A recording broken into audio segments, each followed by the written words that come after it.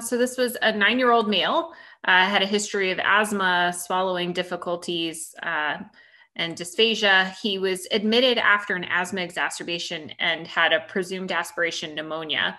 And he had this kind of vague history of sort of these diffuse intermittent headaches. They were worse with coughing. They were always in the occipital region. They were always radiating down his neck. He only got some relief with ibuprofen. He had no other numbness, tingling, no pain. And then he initially reached potty training at age 3, but then starting at age 4, he would have just this nocturnal enuresis. And then after he had a swallow evaluation, he was basically put on a thick and liquid diet.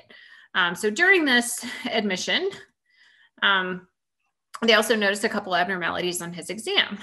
So on far right lateral gaze, he had nystagmus. He had an absent gag reflex. He had some difficulty with his tandem gait.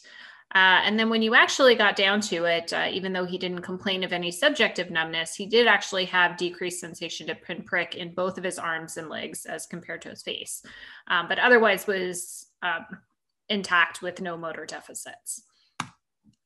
And then this was his scan.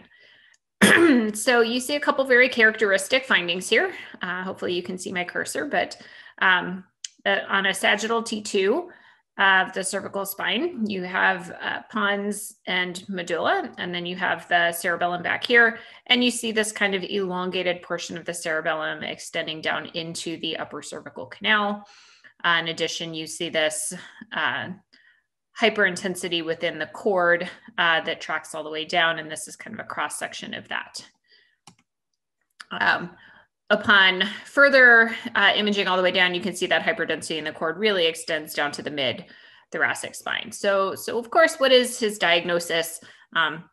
As a clue, because we were talking about Chiari's, his diagnosis is a Chiari malformation with associated Syringomyelia.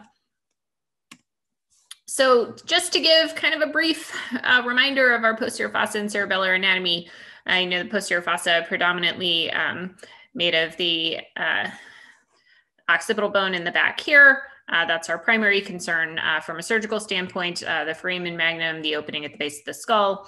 And then within our cerebellum, you have these two little areas called the tonsils along the medial aspect of the cerebellum, just ventral to the cerebellar hemispheres.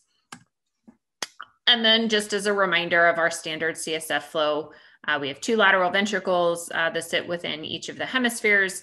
They drain through the foramen of Monroe into the 3rd ventricle, which then drains out through the aqueduct down into the 4th ventricle, which has 3 outflow areas. The middle outflow, the foramen of Magendie, and then the 2 lateral foramen of Luschka. And when we think about it, this is really the area that we're most concerned about with a Chiari malformation. Hey everyone, Ryan Rad here from Neurosurgerytraining.org. If you like that video, subscribe and donate to keep our content available for medical students across the world.